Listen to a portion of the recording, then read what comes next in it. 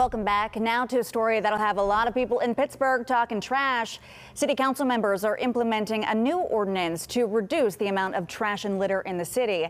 But some neighbors think it's a bunch of garbage. Our Chilekasi Adele spoke with the council person behind the changes and explains what you'll need to do so you don't get fined.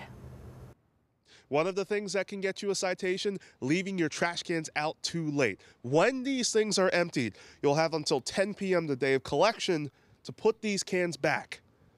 James Fogarty doesn't vibe with people putting out their trash way before it's collected. It creates potential disease vectors all over our community.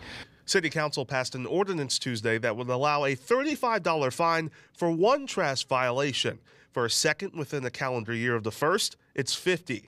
3 times, that's $100. This is a positive step in the right direction.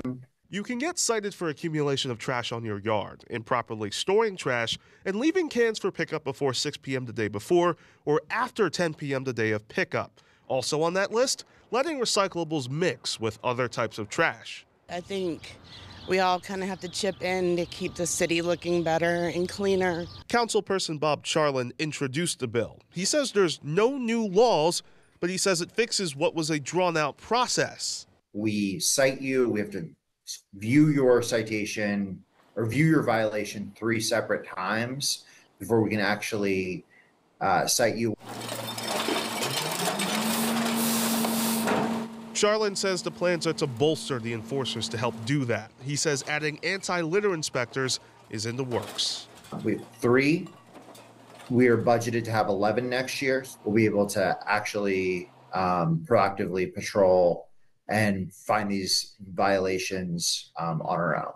People like Nina Sacco say there are more pressing issues. $100 fine for garbage at whatever time is left out, I don't think it should be the focus. But Charlin says the focus should be on making Pittsburgh a place where people want to be. Neighborhoods that look like they're cared for get treated like they're cared for.